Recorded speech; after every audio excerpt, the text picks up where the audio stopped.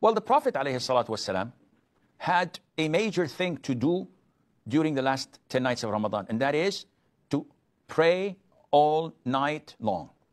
So whenever the 10 nights were due, the Prophet ﷺ would tighten his apron or waist wrapper, and some say that this is a metaphor for not having intimacy with the wives.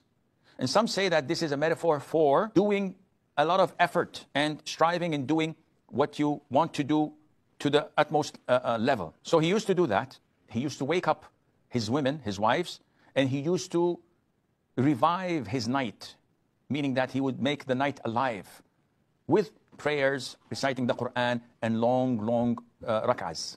So this is the vast majority of what a person has to do in the last 10 nights of Ramadan. Most of us won't be able to do even half of that.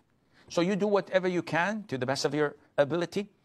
Engage in making dua, because Mother Aisha came to the Prophet ﷺ and said, "O Prophet of Allah, teach me something to say if I were to notice Laylatul Qadr."